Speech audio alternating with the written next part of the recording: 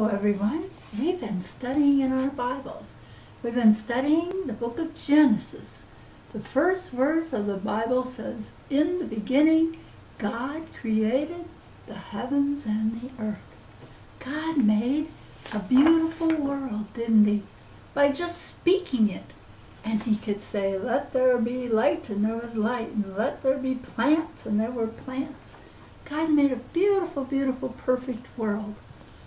But in God's world, he made man. And he made man with a soul. And he made man to be able to walk with him and talk with him. And to pray to him now. We pray to him to talk to him, don't we? And he talks to us when we hear Sunday school lessons like now. Or when we hear preachers. Or when our parents read us the Word of God. That's how we hear from God. Or if we're old enough, we can read the Word of God. But he made man to fellowship with him and to talk to him.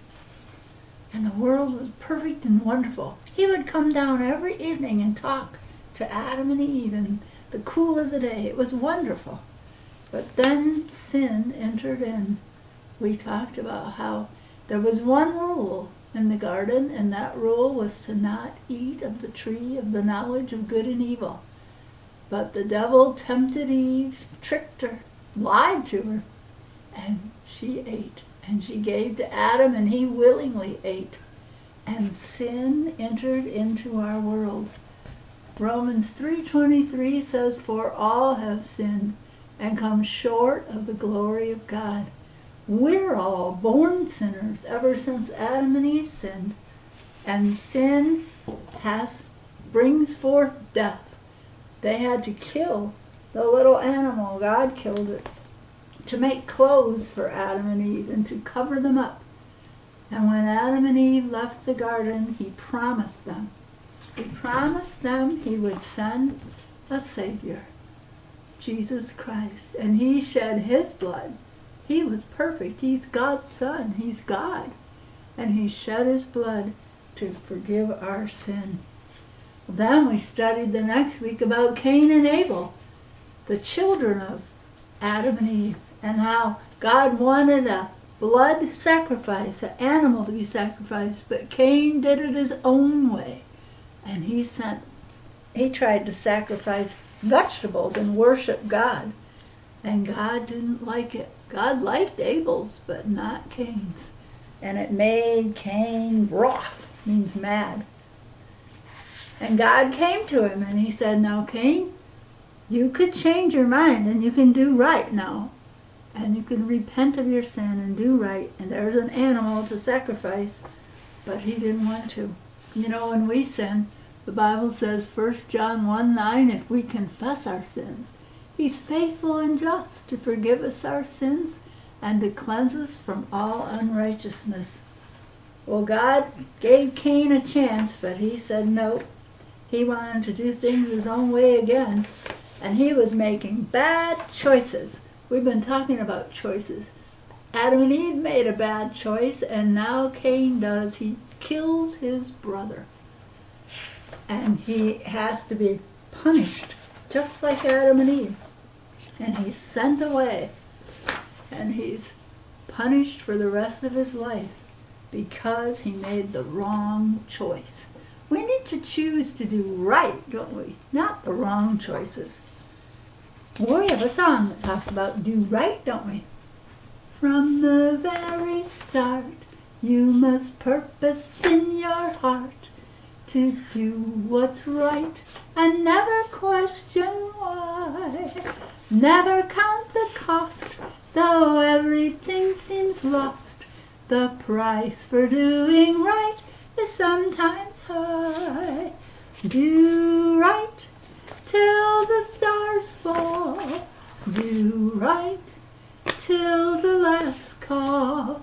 Do right when there's no one else to stand by you. Do right when you're all alone. Do right though it's never known. Do right since you love the Lord. Do right. Do right. Right is always right, and wrong is always wrong, and we must learn to separate the two. If you love the right, the Lord will give you light, so seek the right in everything you do. Do right till the stars fall, do right till the last call, do right when there's no one else to stand by you, do right when you're all alone, do right though it's never known, do right since you love the Lord, do right, do right. Well, God didn't make us robots, did he? He made us to have choices. Well, after Adam and Eve and Cain and Abel, the world began to have more and more people. People multiplied upon the earth. But then it was just awful that these people didn't walk with God and talk with God. In Genesis chapter 6, in verse 5, it says, "And God saw the wickedness of man was great in the earth, and every imagination of the thoughts of his heart was only evil continually." Means they always did wrong. They were doing evil things. And it repented the Lord that he had made man on the earth, and it grieved him in his heart. He was sad that he even made man. And the Lord said, "I will destroy man whom I have created from the face of the earth, both man and beast and creeping thing and fowls of the air, for it repenteth me that I have made them." He's ready to destroy that beautiful creation he made because man has let sin take over. They're not making right choices. But there is one man in his family, Noah. Noah found grace in the eyes of the Lord, and Noah walked with God. Wow, praise the Lord for Noah, huh? And his sons were married, Shem, Japheth, and Ham, and they had wives, and he had a wife. And so there were 8 people that still worshiped God. Wow, what would God see in us? Would he find us like Noah, or like all those other people that were doing evil in the earth? Well, God asked Noah to do something. He asked him to build a big ark, a boat. It was huge. It wasn't little like these cutesy little things we buy and see. It was big. If you've ever been to Kentucky, I've been there and saw that ark. It's gigantic. It's so huge. Well, do you think that Noah obeyed? It would be a lot of work to build a boat that big, 3 stories high, and a window and a door. It's huge. Well, Noah did. This says, Noah, the grown-up obeyer. Noah, obeying was hard for Noah. That was a big job. It took him 120 years to build that ark. But obeying was good for him. You think obeying's hard for us sometimes? But it's good for us too, isn't it? So Noah, the Bible says, Genesis 6:22, "Thus did Noah according to all that God commanded him, so did he." He did it. And in Hebrews 7, it says, "By faith Noah, being warned of God of things not seen as yet, moved with fear and prepared an ark to the saving of his house." He did it. He made the right choice. What if he'd have told God no? Oh boy, then we all wouldn't be here, would we? He was a preacher of righteousness, the Bible says, and he used that. While he was working on the ark with Shem and Japheth and Ham, people started to gather around, and the people thought he was crazy. Why would he build a big boat like that on dry land? You see, they'd never seen rain. And that's what God had told Noah it was going to do. It was going to rain and it was going to flood. And Noah tried to warn him, "You've got to come into the ark with us. Please believe God." And they did it. They laughed and they laughed him to scorn, and they didn't believe. Wow, because they had never seen rain, so they didn't believe. That's like people who say, well, I've never seen Jesus or God, so I'm not going to believe. No, blessed are they that have not seen, yes, that believe. Well, God then told Noah to bring 2 of every animal, male and female, into the ark with him to keep them alive. And he had to go get the food for them too. Well, let's see if we have some animals. The ark, I told you it took 120 years to build it. And then Noah got the ark built. There we are. And all the animals, 2 by 2, started to come into the ark. You know, 6 different times in the scriptures it says male and female. God wanted him to bring a male and a female so that they could have babies when the flood was over. So God didn't have to remake elephants and remake giraffes. They could do it themselves. We have a Mr. and Mrs. Zebra, and they could have babies. Well, in Genesis 7:7 it says, and Noah went in, and his sons, and his wife, and his sons' wives went with him into the ark. And the animals in 2 by 2 unto the ark, male and female, as God had commanded Noah. So they all climbed into the ark. And then, there it was, just sitting there. They all went inside. And God waited 7 days. And then he was hoping some of these people would believe. And then God shut them in. The Bible says, and the Lord shut them in. And it began to rain. Now remember, they'd never seen rain. And it began to rain.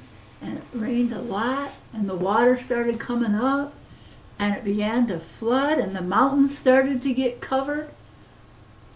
And it rained 40 days and 40 nights. And up came the water.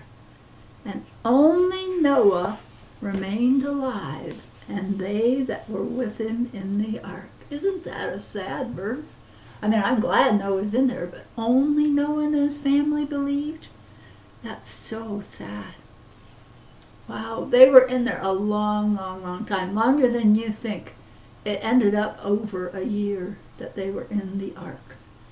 And then God remembered Noah and every living thing, and all the cattle that were with him in the ark.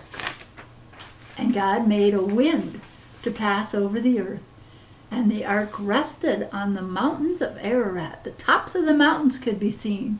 So now the water's going down after a long, long, long time. And Noah waited 40 more days, and he sent out a raven, a little black bird, and he sent out a dove. Good thing he had that little window in the ark, huh? And he sent them out to see if they had anywhere to land, like if there were trees on the top that they could land in. Well, the raven didn't come back, because the raven could land on things floating in the water, and the raven would eat those things. But the dove came back, because he doesn't eat those things floating on the water. Well, then he waited 7 days, Noah, and he sent out the dove again, and the dove came back with an olive leaf in his mouth. So Noah knew that the trees were starting to bud out. So he waited another 7 days, and he let the dove out again, and then the dove didn't come back. So Noah knew it was getting close to time to be able to get out of the ark. Well, then God told Noah, go forth of the ark, thou and thy wife, and thy sons wives with thee, and all the animals and birds, and be fruitful and multiply on the earth. That means go have lots of babies, the animals and the people. And God built Noah, so Noah and the animals came out of the ark. And the Lord, Noah, you know what he did? He didn't get busy building a house or anything. He thanked God. He thanked God for saving them. And Noah built it an altar unto the Lord, and he took of every clean beast and every clean fowl and offered burnt offerings on the altar. So the animals that they offered, he got to take 7 of those into the ark so that he would have some to offer to the Lord.